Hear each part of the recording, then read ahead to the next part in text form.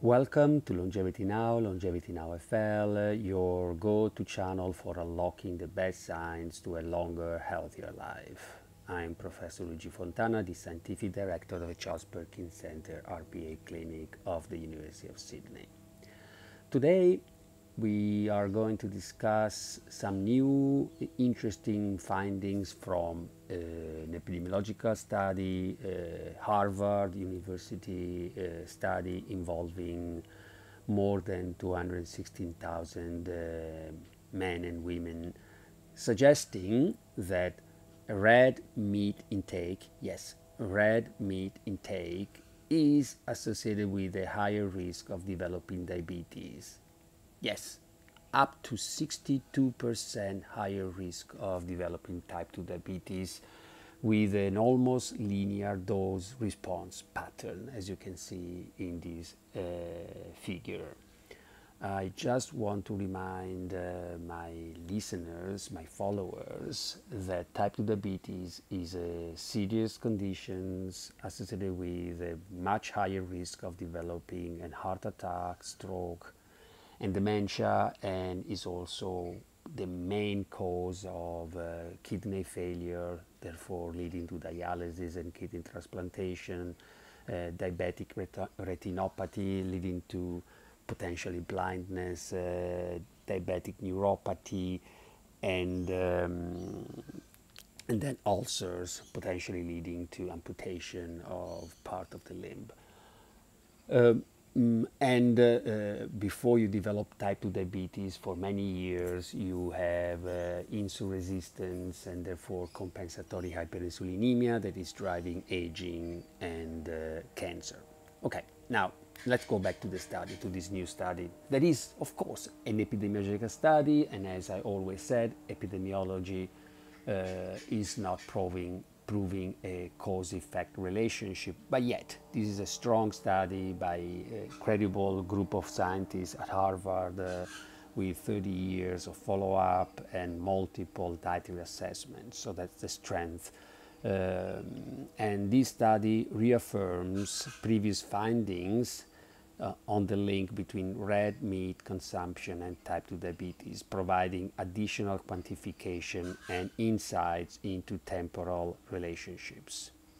Now, in this study, comparing extreme intake quintiles revealed that not only total red meat, but in particular processed red meat was linked with a 51% higher risk of type 2 diabetes, and even unprocessed red meat was associated with a 40% higher risk of developing type 2 diabetes. And what is interesting is these associations remain strong even after adjusting for BMI, for body weight. That in this study was responsible for approximately 50% of the diabetes risk attributed to red meat intake.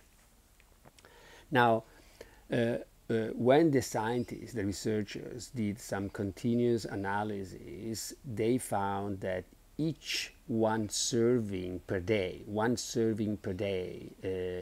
increment in total red meat was associated with a 1.28 times higher risk of developing type 2 diabetes.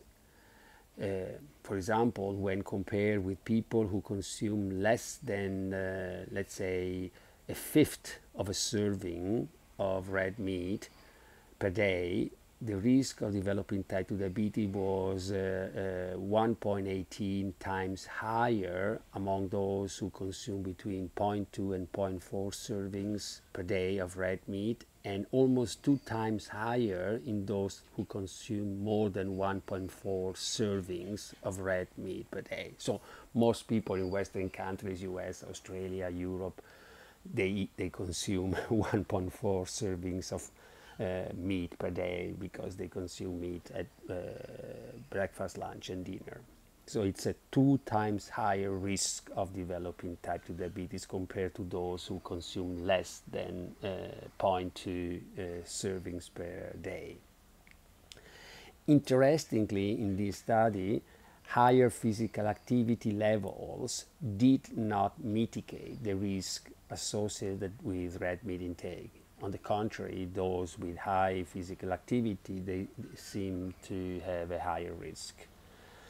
Now, the good news is that replacing total red meat with nuts and legumes they are an excellent source of proteins, especially when combined with whole grains that provide all the essential amino acids, as I've already discussed in other videos, was associated with a lower risk of type 2 diabetes. For example, substituting 1 serving per day of nuts and legumes resulted in a 30% lower risk, while replacing red meat with total dairy showed a 22% lower risk. Now, metabolomic studies added biological plausibility, revealing associations between red meat and 139, yes, almost 140 metabolites related to lipids, amino acids, and xenobiotics that are linked with an increased risk of type 2 diabetes by consuming red meat. Factors like high saturated fat intake and tryptophan and branched-chain amino acids, along with low polyunsaturated fatty acids, high heme-iron, and elevated glycine utilization were all identified as contributors to insulin resistance and increased diabetes risk in multiple other studies, not in this study, but in multiple other studies. We know that as discussed in this paper, probably 50% or more of this association between red meat and the risk of diabetes is mediated by adiposity, by the increased adiposity, obesity, overweight obesity, and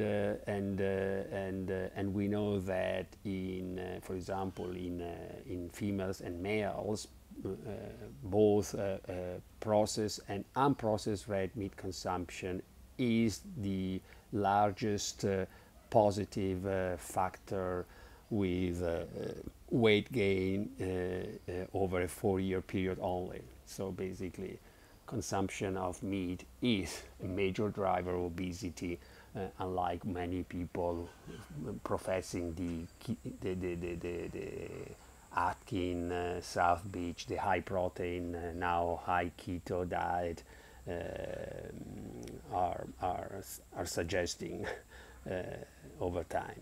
Maybe yes, in the short term, a high protein diet, because people are eliminating carbs, and so they are in calorie restriction, they are losing weight, but in the long term, this red meat consumption is associated with a higher risk of developing obesity, diabetes, cardiovascular disease, and colon cancer, and many other chronic diseases.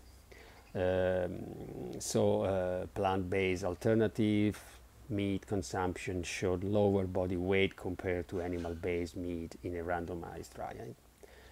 In summary, this epidemiological study that, as I said, is just showing associations and no cause-effect relationships. However, with all the other epidemiologicals and some randomized clinical trials and mechanistic studies are strongly indicating that red meat consumption, both processed and unprocessed, is responsible, at least in part, for the epidemic of type 2 diabetes that is now becoming epidemic, I will say pandemic, with huge consequences on healthcare sustainability. Thank you for listening. As always, this is Longevity Now FL. I am Luigi Fontana, Professor of Medicine, Scientific Director of the Charles Perkins Center RPA Clinic, and of the Health for Life Clinical Education and Research Program, and a clinical academic in the Department of Endocrinology of the Royal Prince Alfred Hospital in Sydney.